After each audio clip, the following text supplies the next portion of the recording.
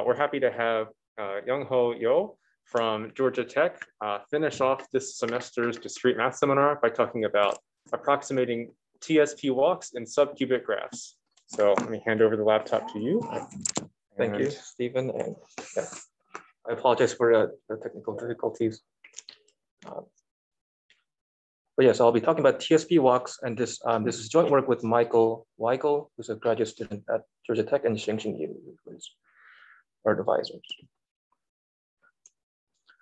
All right, so the main motivating problem for our talk is this famous problem known as the traveling salesman problem. So the problem is, given a complete graph where you have distances or these costs on the edges, you want to find a tour or a spanning cycle of minimum length. So this is a very well-known problem, intensely studied problem in computer science and operations research. And this is there's a special case that is particularly important, and that's the metric TSP, where the distances form a metric. In other words, going from U to V cannot cost any more than going from U to W and then to V. So taking a detour can only cost you more. And this is a natural assumption in many real-world applications.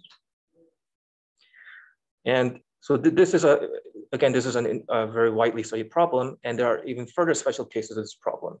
So now, instead of just assuming an arbitrary metric, what if all the edges have, what if all the distances come from some underlying graph where the minimum, the shortest path between these two vertices is the distance between these two vertices. Right? So again, so the distance between U and V is the shortest path given some underlying graph. So this is called the graphic TSP.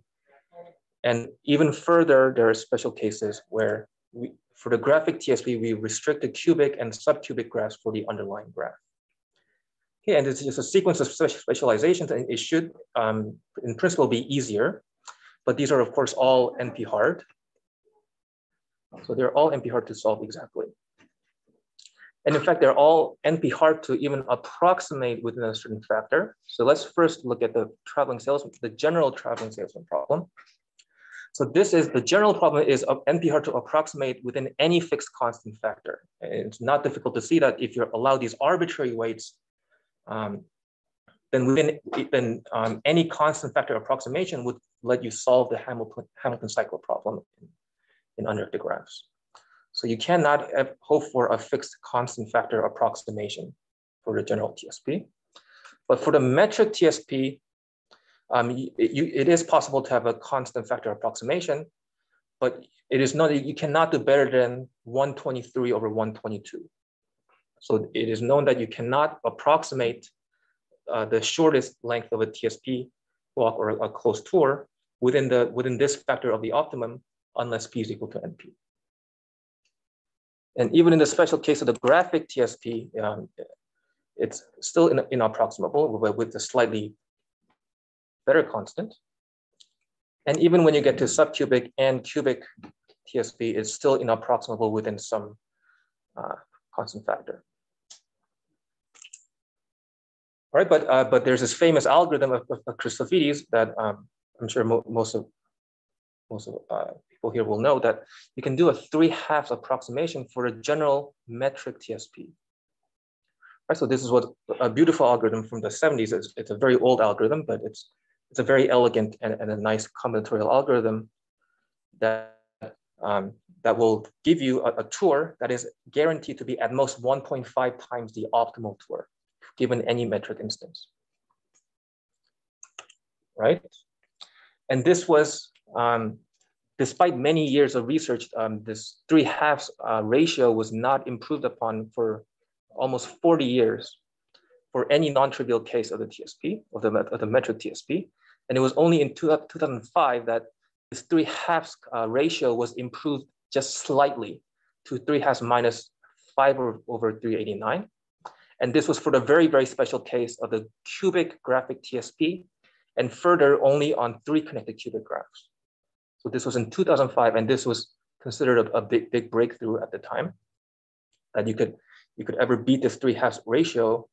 And part of the reason that people thought it wouldn't be possible to beat this 3/2, which maybe is part of the reason why it took so long to beat this bound, is that like this Christofides algorithm was so nice and beautiful that people thought maybe this was like the right algorithm and that it might not be possible to do better. But it turns out you could do better. And this was the first breakthrough result. Okay, and following this, there was a sequence, there was sort of like a flurry of activity on this problem. So following this result, for the general graphic TSP, they also improved on this 3/2 ratio by a tiny bit, so even a smaller amount. But this was also considered a breakthrough for the general graphic TSP, not just the cubic graphs. Okay, and afterwards, shortly afterwards, this was improved to a more significant constant to 1.461 by Momke and Svensson. And Muchat, he actually showed that this same algorithm of Momke and Svensson yields a 13/9 approximation just by improving the analysis. And this was further improved to 7/5 by Sabo and Weigen. And currently, this is the state of the art. So for the general graphic TSP, the best currently known bound is 7/5, which is 1.4. And so it is a significant improvement over this 3/2 approximation that stood for a very long time. For the general metric TSP, the 3/2 ratio stood for even longer. And it was only about a year ago that this 3/2 ratio was improved to 3/2 minus 10 to the minus 36. And this was just about a year ago that this was published. And this won the best paper award at Stock, which is one of the top CS conferences. So this is also considered a big breakthrough result, that you can improve this 3/2 ratio for the general metric TSP. Okay, but so for this talk, we'll be focusing on cubic graphs and subcubic graphs. So let's first discuss, okay, why do we even care about cubic and subcubic graphs? So one reason is that they're the simplest classes of graphs where all of the hardness of the TSP still persists. So it is still NP-hard, and it's still NP-hard to approximate within a small constant factor. But there's another very important reason for caring about cubic and subcubic graphs, which comes from the standard linear programming relaxation of the traveling salesman problem. So this is called a subtour elimination linear program, where you put weights on the edges. So we're trying to solve this linear program where we should think of it as an integer program where for each XE, I put a 1 to indicate that I include this edge in my tour, and 0 to indicate that I do not include my edge in this tour. So I want to minimize the sum of the weights on the edges, or the distance on the edges that I'm using. And I want to sort of give linear constraints to ensure that the edges that I pick satisfy this tour constraint.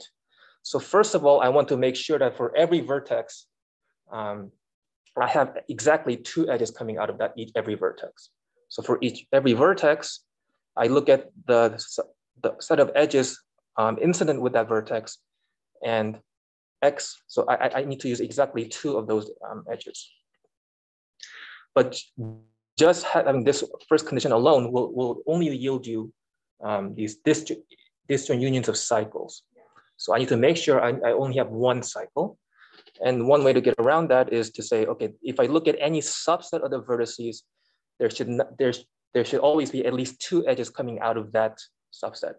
So there can't be any 2 disjoint components, and that's encoded in the second constraint here. And the third constraint is just to say X is non-negative. So this is sort of one of the most standard linear programming formulations of the TSP. And of course, so if we impose an integer constraint on the XEs, and this solves the TSP exactly. But of course, we relax it to a linear program and see what we can do with the linear program that we know how to solve. And there's a very famous conjecture that this linear program will always give you something that is within 4/3. Or in other words, the actual optimal integral tour is always within 4/3 of the optimal value of this linear program. So this is another long-standing conjecture in this area, that this linear programming relaxation will only improve the optimal value by this certain 4/3 amount. Okay, and again, why do we care about subcubic graphs? It happens to be the case that this 4/3 approximation, or this 4/3 integrality gap, is achieved by subcubic graphs. In other words, subcubic graphs, they in fact exhibit the worst case behavior in this context of this subtour elimination linear program. And here is the example that shows that we can get this 4/3 ratio. So I take 3 long paths of the same length, and I put 2 triangles at the 2 ends. And I put all ones on the paths, and I put halves on the triangles. This graph with this edge weighting satisfies all the constraints in this linear program. But the optimal tour has to use each of these paths. Well, it has to cross from left to right 4 times, essentially, because if you want to, so basically you're looking for a spanning closed walk in this graph. You have to cross these 3 paths 4 times, an even number of times. And because there's 3 of them, you have to cross at least 4 times, which means if the length of the path is roughly k, then the optimal value of the TSP walk, the integral TSP walk, will be roughly 4/3 or 4 times k. But of course, if you sum the xe's here, you'll get roughly 3k. So subcubic graphs, they really exhibit the worst case behavior. So this is really the primary reason for focusing on these subcubic graphs. So what progress has been made for cubic and subcubic graphs? So then the first breakthrough on this 3/2 ratio was on 3 connected cubic graphs. This was improved, so partially motivated by this 4/3 integrality gap conjecture. They showed that for 3 connected cubic graphs, you can actually do a 4/3 approximation. Okay, and again, this was considered for a while to be a natural barrier, but it turns out, oh, sorry, I should have. So this was actually extended to 2 connected cubic graphs. And this was also extended to 2 connected subcubic graphs. So for subcubic graphs, it's actually considerably more difficult than just looking at cubic graphs, but this was done. But in 2015, they also broke through this 4/3 ratio. So they broke through this barrier, this natural barrier of 4/3 by a tiny amount.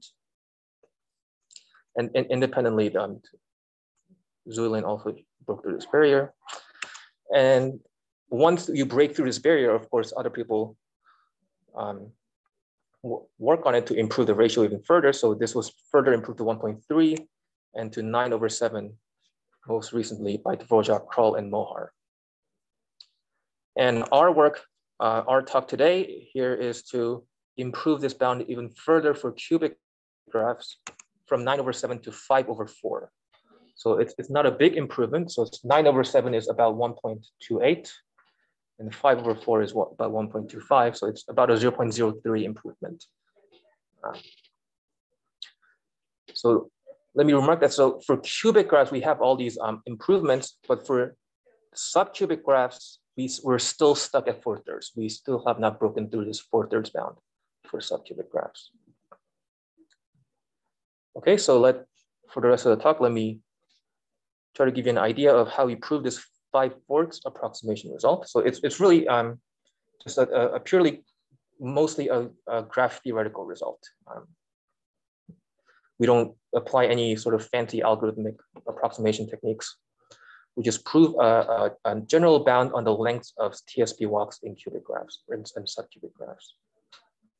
So the way we do that, so let me state our main theorem. So given a graph G, we're going to denote by TSP of G as the minimum length of a TSP walk, or in other words, the minimum length of a spanning closed walk. So a closed walk which visits every vertex. And our main theorem is that given a simple two-connected subcubic graph with n vertices and n2 vertices of degree 2, the minimum length of a TSP walk is bounded by 5n plus n2 over 4 minus 1. Okay, and moreover, such a TSP walk we can find in polynomial time just by essentially following the proof. So we can construct such a TSP walk. That's guaranteed to be at most 5n plus n2 over 4. And in particular, if you give me a cubic graph that has no vertices of degree 2, then my algorithm is going to return a tour of length 5n over 4, because n2 would be 0 if you gave me a cubic graph. So naturally, this theorem just yields a 5/4 approximation for cubic graphs, even though our actual main result is more general for subcubic graphs. But also let me note here that if you give me a general subcubic graph, we do not get a 4/3 approximation from this result. What we get, because n2 could be very large. If n2 is very close to n, then this is actually closer to 3/2, which is not an improvement.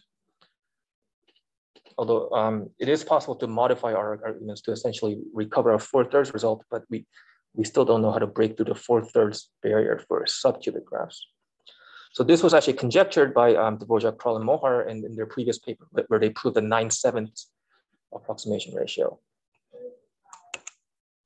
And this bound is actually best possible. So in particular, there are infinitely many subcubic graphs that achieve this bound exactly. And even if you restrict to cubic graphs, there are infinitely many that achieve this bound exactly -1. So I can't get a -1, but there are infinitely many that achieve -2. So the 5/4 constant is best possible in terms of a general bound for the length of the TSP walks. Okay, and moreover, we actually characterize the extremal cases. So we characterize all the graphs where the minimum length of a TSP walk has length exactly this amount of 5n plus n2 over 4 minus 1.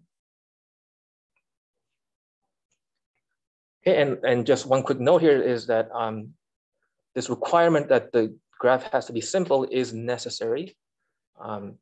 So if you take a internally disjoint union of 3 very long paths that have the same endpoints, but now if you double sort of every other edge in the path so that every vertex in the path is incident with 2 parallel edges, it turns out that violates this bound. So the simpleness condition is necessary. So our main idea is to consider even covers of G, where an even cover we define as a vertex disjoint union of cycles and isolated vertices. So let me remark that in most previous works on the TSP, the way we obtain an approximation is sort of to first find a spanning Eulerian graph, a spanning connected Eulerian graph, and then try to remove vertices to obtain an approximation. Here we're doing something, so we're doing it from the other side where we start with something, start with a spanning but not connected. We can have many isolated vertices. We just start with some even spanning graph that has many distinct components, and we just try to connect these even components. So given an even cover, so just for an even cover, we should think of disjoint unions of cycles and isolated vertices. Given such an even cover, how do you construct a TSP walk or a spanning closed walk out of an even cover? The way you do it is you just make a spanning tree out of these cycles and isolated vertices where you treat each cycle as a single vertex. So when you add, so you're making a spanning tree. So what is the length of the TSP walk that you get out of this even cover?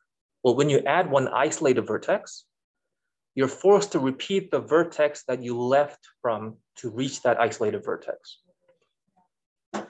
And if you add a cycle, you're forced to repeat the vertex that you left from in the original graph, but you also repeat the vertex in the new cycle. So we define the excess of an even cover to be two times the number of cycles plus the number of isolated vertices. And it turns out that given any simple subcubic graph, the minimum length of a TSP walk is exactly equal to the minimum excess of the graph plus n minus 2. So we're really, this is an exact relation. Given a TSP walk, I can give you some even cover that has length at most, under this relation has length at most, the length of the TSP walk minus n plus 2, and vice versa. And again, the picture you should have in mind is that given uneven cover, a disjoint union of cycles and isolated vertices, you make a spanning tree out of it, and each time you add, so you induct on this spanning tree, on the leaf of a spanning tree, and every time you add a vertex, you add one. You're forced to repeat one vertex, and every time you add a cycle, you're forced to repeat 2 vertices. So we're really only going to work with these even covers. And it is also known that you can, given an even cover, you can convert it to a TSP walk in linear time, actually, because you're really just finding a spanning tree. So again, what we want to prove is that the minimum length of a TSP walk is at most 5n plus n2 over 4 minus 1. But we just showed that this, the length of a TSP walk is exactly the minimum excess of the graph plus n minus 2, where the excess of an even cover is defined to be 2 times the number of cycles plus the number of isolated vertices. So just to rephrase this result, what we're actually going to show is that given a simple 2-connected subcubic graph, I can find you an even cover of excess this amount. I'm just rephrasing, plugging in this formula for our main theorem. So let me try to, so what is our sort of main key idea? We're actually going to prove a stronger statement than this by asking our even cover to go through a specified edge or avoid a specified edge. So so suppose we're given such a graph G and some specified edge E, just any edge in the graph. What if I ask for an even cover to contain this edge in a cycle? Is it still possible to achieve this bound for even covers that contain this cycle? And it turns out the answer is no. So the simple example is to look at K4 minus, or the graph obtained from K4 by deleting one edge. Okay, and if my specified edge is the one edge that has degree 3 vertices on both ends, then it turns out, so if this was really, so I have an edge and I have 2 internally disjoint paths with one vertex, one internal vertex in each of those paths, and I'm forced to use the middle edge, which means I have to use one cycle and one isolated vertex for the other path. So every even cover using this specified edge has excess 3, but of course, if you calculate this value n plus n2 over 4, you get 3 halves. So the minimum excess is this n plus n2 over 4 plus 3 halves. So it violates our desired bound by a half. So that's maybe not good, but it only violates by 1/2, so that's manageable. Now, what if we ask for an even cover to not contain this edge? Well, we still don't get a bound. And in this case, actually, the situation is much worse, because if you just take a long cycle and just pick an edge, and I ask you to not contain this edge, then you're forced to use every single vertex as an isolated vertex. That's the only, you can't contain any cycle because your graph is just a cycle. So, but that's sort of a, but that's a bit trivial. So now what if you ask, okay, what if you delete the edge and you're still 2 connected? What if G minus E is still 2 connected? Can you then prove this bound? Can you find an even cover not containing E that satisfies this bound? And the answer is still no. So now if you take K23, so you should think of it as 2 vertices, and you have 3 internally disjoint paths, each with 1 internal vertex. But now I add an additional edge between 2 of the degree 2 vertices. But of course, I'm asking my even cover to not go through this edge. So again, by if my even cover is not allowed to contain this new edge, then I again have to contain two of these paths in a cycle and one isolated vertex. So the excess is still equal to 3, and n plus n2 over 4 is still 3/2. So this again violates the bound by a half. But our key idea here is that, well, so K23 plus an edge is really bad if you force me to not contain the edge. But in this case, if I allow it to contain the edge, then I can actually do a lot better. It becomes a Hamiltonian graph. I can cover the entire graph with one cycle. Similarly, in the previous case with the K4 minus an edge, if I'm forced to go through this middle edge, then I have to have excess 3. But if I then allow it to not go through that edge, then I can again cover the whole graph with one cycle. So what we prove is that, so if you force it to go through an edge, or if you force it to avoid an edge, you might violate this bound by a half. But then you can, in that case, you can save a little bit on the other case. So these two quantities should balance out. If you force it to go through an edge or not through an edge, these two quantities should balance out. They can't both be very bad. Right, so again, in each of these cases, you can save a bit on the other side. And what we actually show is that we prove separate bounds. So we prove separate bounds for each of these two cases. And we again characterize the extremal cases, extremal examples in both of these with both of these constraints.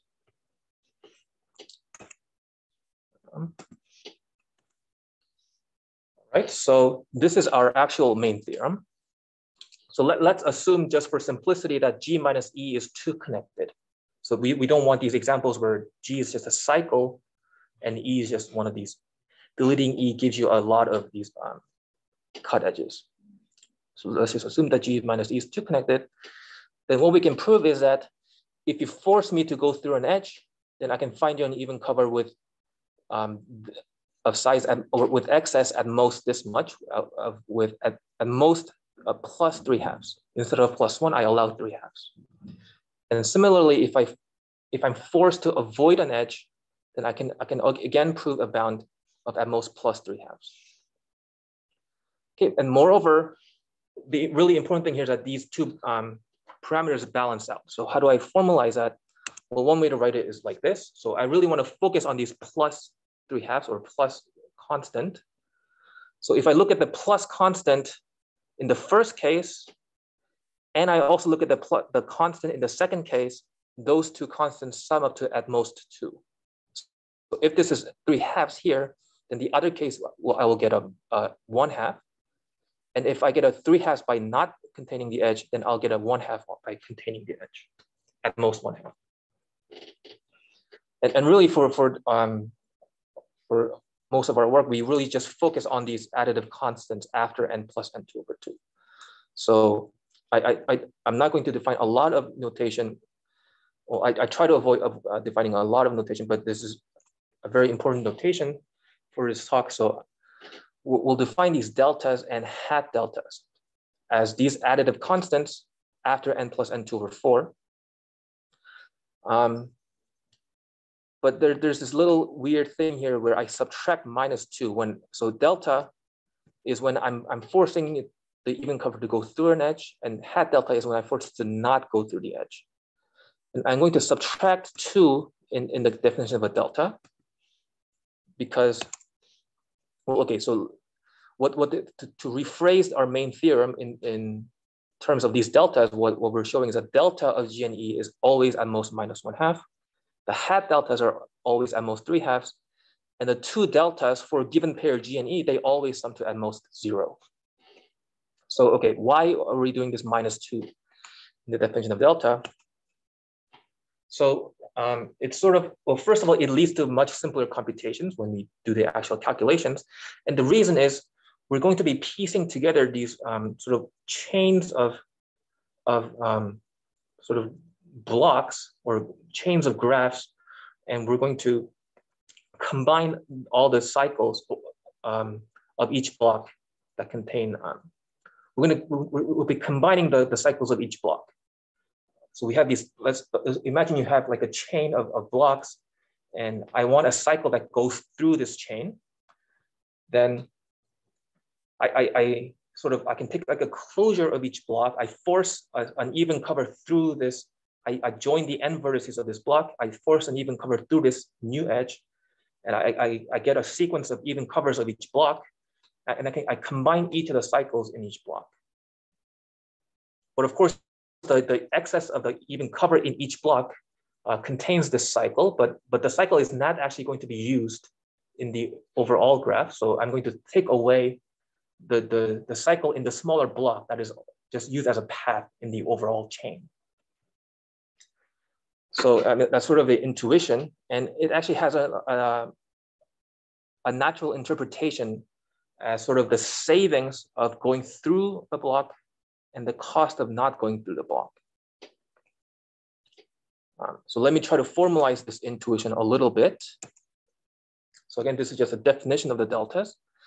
So suppose I give you I'm given a specified edge E, and let's suppose that this edge is in a 2-edge cut.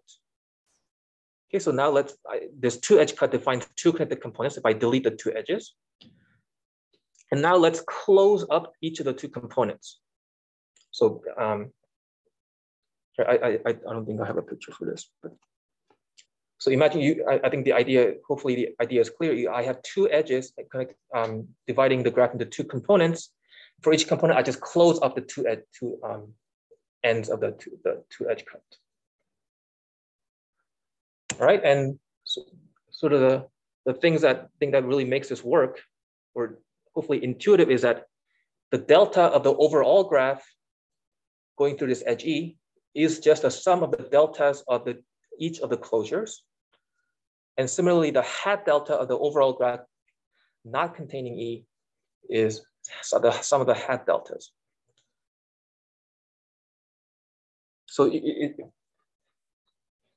really the idea is that you should think of one side of the cut as being the main part of the graph, and the other side as being some small part that I'm trying to decide whether or not I should go through this part or not go through this part. And the deltas tell me if I go through this part, then I save the amount that I save by going through the part is exactly delta of that component. And if I don't go through that part, then the amount that it costs me is exactly the hat delta. So remember, our main theorem is that the deltas are always at most -1/2. The hat deltas are always at most 3/2. So in other words, if I go through a chain, or if I go through a component with a 2-edge cut, I can always save at least 1/2. But of course, I have to balance this out. There might be other chains, other components I can go through. So it turns out that, yeah, this is right intuition. And I won't go through the proof, but the idea hopefully is clear. A cycle contains my edge E if and only if it contains both edges in the 2 cut, right? So this gives you a bijective correspondence between an even cover containing the edge in the overall graph and pairs of even covers in each of the components. And if you just run through the calculations with the definitions, because we define the deltas to be -2, because of this -2 in the definition of delta, you get this result. All right, so this is a restatement of our main result. So the third condition is really saying that the 2 costs are always balanced. So the savings of going through a chain or going through a component is, and if you only save 1/2 by going through a component, then you also don't cost that much by not going through the component, and vice versa. So these tight components, that's not so important, so let's skip this. So I kept saying the word chain because this is what really happened. If you give me a subcubic graph, I could have a lot. It's a 2 connected subcubic graph. I can have a lot of these. If I have a 2 cut, then one component of the two-cut is really, you can think of it as a chain, where you could have just one block in the chain. And we define the closure of the component or the closure of the chain as just closing up the end edges of the chain. And for each block, I can also think of it as closing the ends of the block in the chain.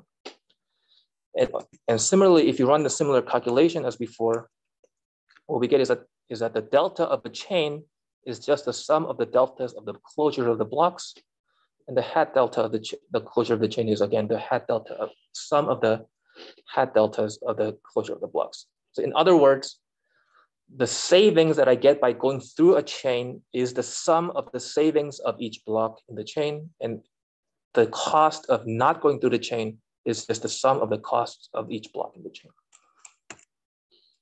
Okay, and the chain is tight if only every block is tight. Let's skip that. So now let's talk about the extremal examples. So remember, the examples that violated our desired bound of +1, the first example was K4 minus, right? So K4 and you delete an edge. So it's sort of a similar construction. So a rooted theta chain is you take an edge and you take two internally disjoint paths with endpoints that are the same endpoints as E. So it's just the pictures here. And if this chain was just a path of length 2, and then this is exactly just K4 minus an edge. And so this is a rooted theta chain. An unrooted, just a normal theta chain is just an internally disjoint union of 3 subcubic chains. So I don't have a picture here, but just imagine that instead of a single edge here, you also had another chain, right? So these are technical definitions. So really the important example is this K4 minus. And more generally, if you had if both of these chains were just some paths, let's say both chains were paths of length K with K internal vertices, then if you do the calculations, what you get is that you again violate this bound by 1/2. So what's really bad, if I'm forced to go through this edge, then in the worst case, it doesn't really matter which chain I choose to go through and not through. They have the same cost and the same savings. So this balancedness condition just says that they have sort of the same amount of savings and the same amount of cost. So it doesn't, no matter which chain you choose, they're equally bad. And it turns out that these are exactly the extremal graphs, that these are the only graphs that violate our bound of +1. So these are essentially the only extremal examples. So again, here is our main theorem. So it turns out we had this condition that G minus E is 2 connected, but that was really only for this case here. If I'm forced to not go through an edge, then I don't want to have like this, encounter this situation where I have a long cycle. But in the other cases, if my edge is already in a 2-edge cut, then that's only better for me, because then I'm going through an even longer chain essentially, and I can always save even more. So this 2 connected condition is only really needed for this second statement. Okay, but we actually, so we characterize all the extremal cases. So I can tell you exactly when equality holds. So delta of G and E, so going through some graph, I can always save at least 1/2. And the only time I save only 1/2, so I would like to save more, but sometimes I can only save 1/2. But in that case, I know that this pair G and E forms a tight balanced rooted theta chain. So it's basically a picture like this, where just imagine 2 long paths of the same length. Those are really essentially the only cases where I'm forced to, I can only save 1/2 by going through this chain. Similarly, if G minus E is 2 connected and the cost of not going through this block is 3/2, so if equality holds, then G minus E is a minimal theta chain, which means I have three internally disjoint chains with the same endpoints.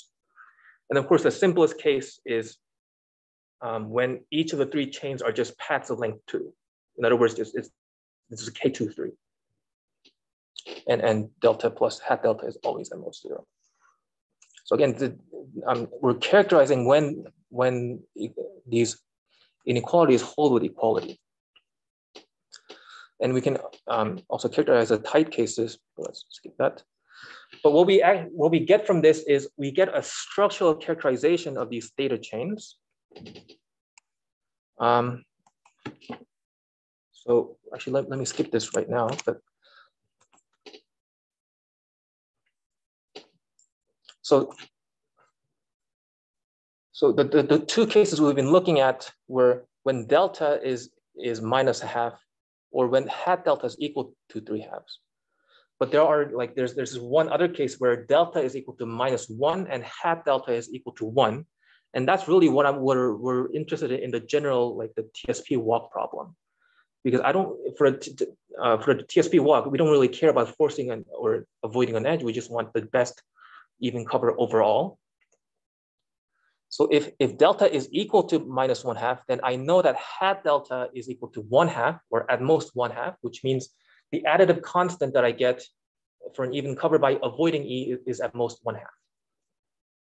Similarly, if hat delta is 3/2, then then delta is at most -3/2, which means, again, remember that delta had a -2 in the definition, which means the additive constant that I get with the even cover is, again, at most 1/2.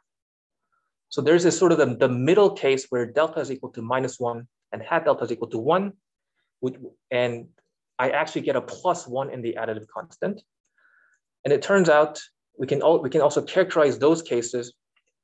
So what we get is that if you don't care about going through or not through an edge, just generally, if given a simple two-connected subcubic graph, the excess of G, the minimum even cover, has excess at most n plus n2 over 4 plus 1, with equality if and only if G is congruent to K4 or G is a minimal theta chain. So minimal theta chain, I don't think I defined it clearly here, but we can prove a structural characterization of it, that what we can get is essentially K23, right? You have these three internally disjoint paths of length 2. And I can blow up a vertex of degree 2 into a 4 cycle like this. It turns out that this operation preserves all the deltas and hat deltas. And here I took a K4 minus an edge and I blew up to 2 vertices of degree 2. But you can keep blowing up degree for you get new vertices of degree 2 and you can keep blowing them up. But so this is a K4 minus, a blow up of a K4 minus. But if you blow up a K23, that satisfies this bound with a +1. And it turns out that those are the only graphs that have this extremal property. So the minimum excess of a graph is equal to this n plus n2 over 4 plus 1. It has equality if and only if either K4 or it can be obtained from K23 by blowing up degree 2 vertices sequentially to a diamond. All right. So let me try to give you an idea of some of the proof here. So let's try to prove the first statement. So the first statement is really the most interesting part. So if I'm forced to go through an edge, then I have delta at most -1/2 with equality if and only if I get a tight and balanced rooted data chain. How do I prove such a thing? Well, let's look at the case where G minus UV is disconnected. So if I delete the endpoints of E, then I get 2 disjoint components. Then of course, I'm forced to go through my specified edge E. So of course I have to choose one of these chains to go through. And the cost of, and the other chain, I have to not go through it, obviously. So I have to look at the cost of not going through the other chain, and I have to look at the savings that I get from going through one chain. And if I look at if I look at the two choices that I have, and if I calculate out the deltas, and it turns out you get what we want. Let me skip through this. Okay, so we can now assume that G minus UV is connected, and if my specified edge is in a 2-edge cut, then again I can look at each component separately, and I can sort of apply induction. So let's assume that E is not in a 2-edge cut, and it also does not disconnect the graph by deleting the end vertices. Then the two cases that we get is it essentially looks like this. So just up to symmetry, if you just look at the structure of this subcubic graph, these are the two cases that you get. And again, so let's look at this left example here. I'm forced to go through my edge UV. I essentially have two choices. I can go through U1 and go across and go to V2, or I can go through U2 and go across and go to V1 to complete my cycle. Of course, I can use U1 and V1, but then I'm not using this middle chain here. And it turns out that's too costly. But if I just go through the middle chain, I have two choices, and if you do this sort of similar calculation of balancing out the costs and the savings of the chains, you get the right bound. And it's a similar idea here. So if there is no like bridge between these two parts, then what we get is we just get one to the component, and now I'm forced to go through this edge. I essentially have four choices. So I can choose either U1 or U2, and I can connect it to either V1 or V2.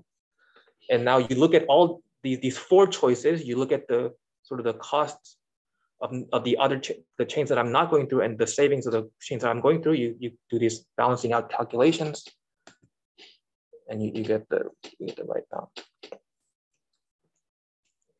Skip through that. And the second statement is much simpler, because I can essentially just reduce it to the first statement. Because like, what am I really asking for? If I ask you to not go through the edge, it's just the same thing as saying I just delete the edge and find an even cover, right? Because it's a much weaker condition in some sense. So I just delete the edge and I just look at the area neighborhood around the edge, and just see, okay, if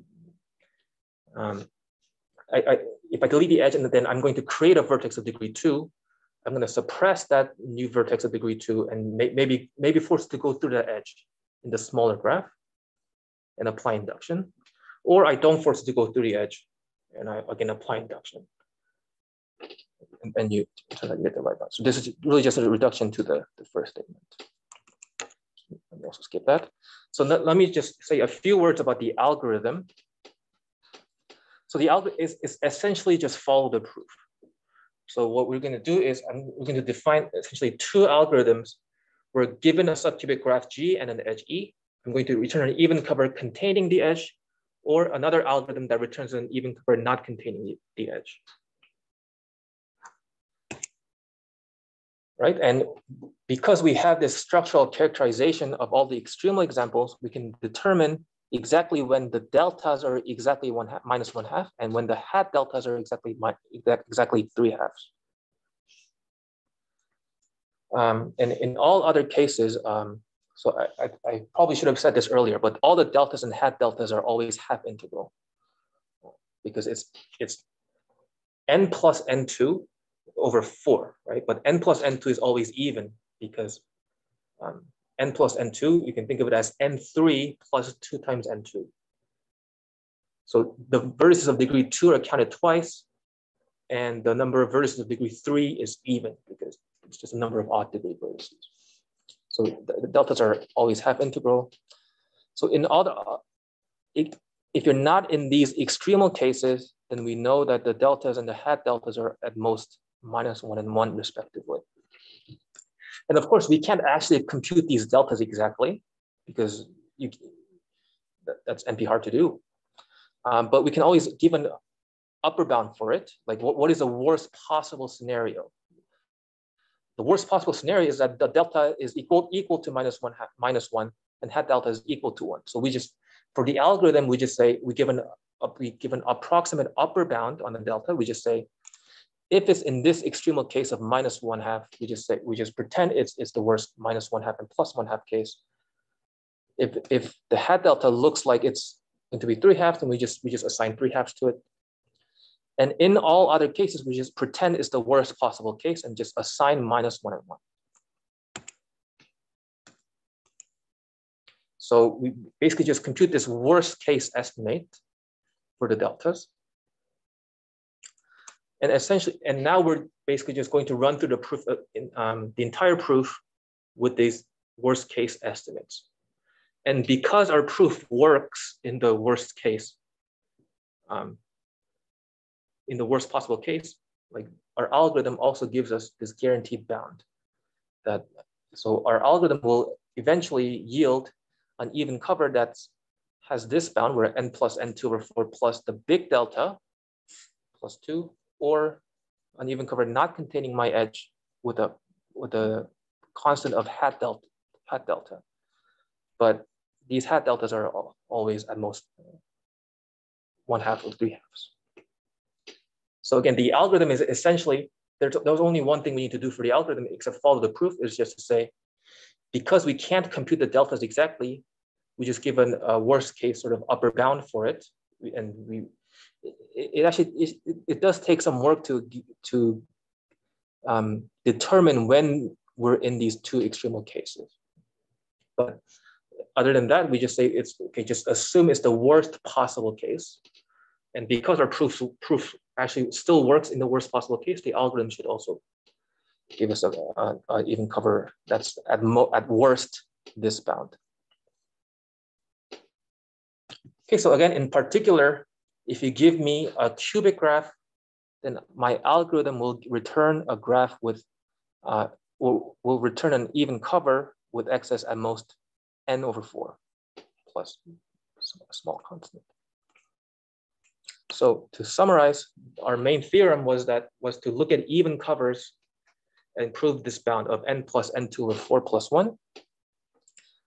And we actually characterized the extremal examples as K4 or minimal theta chains, or in other words, graphs that can be obtained from K23 by blowing up degree 2 vertices into four cycles or diamonds. And of course, we proved this by actually looking at a more refined statement or a stronger statement of even covers going through or not through an edge. So, because of this observation earlier that the minimum excess is exactly related to the minimum length of a TSP walk, the immediate corollary is that given a simple two-skew subcubic graph, the minimum length of a TSP walk is 5n plus n2/4 minus 1, with equality if and only if either G is K4 or this K23 blow up. Moreover, we can find this TSP walk in polynomial time. And immediate corollary of that is we get a 5-4 approximation for the cubic TSP. So some remaining open questions. So our bound is this 5/4 bound is best possible only in the sense that there are graphs that achieve this, there are graphs whose minimum length TSP walks have length 5n/4. But of course, like the way we achieve this approximation ratio is that, okay, we find a TSP walk of length 5n/4, and we know every TSP walk has length at least n. So we know it's at worst within 5/4 of the optimum. So we're really not saying anything about any sort of lower bounds or how close it is to the actual optimum. So it might be possible to actually, like, if you actually go down to look at the graph and say, okay, what does the minimum length of a TSP walk look like? And then it might be possible to improve the approximation ratio. So our upper bound is best possible in general, but the approximation ratio could still be improved for cubic graphs. And it's possible that our sort of techniques can be applied to more general graph classes. So this is something we're still working on. It's possible that we could sort of maybe prove this for bounded degree graphs or something similar. So I'll stop here. Thanks for your attention. Perfect. If we could all thank our speaker in some way. Chat here. So are there any questions for Youngho?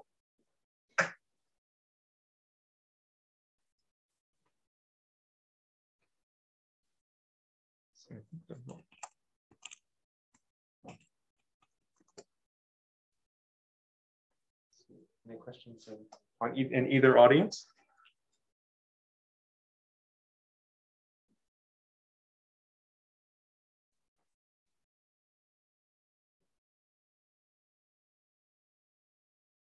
It doesn't appear to be, so let's thank our speaker one more time. And let's say, for all of us here at UofSC, this is our last day of classes, so happy last day of classes. It's not quite the end of the semester, but this will be the last seminar that we'll have of the semester. So Youngho gave us a great sort of final talk of the semester. I really appreciate it.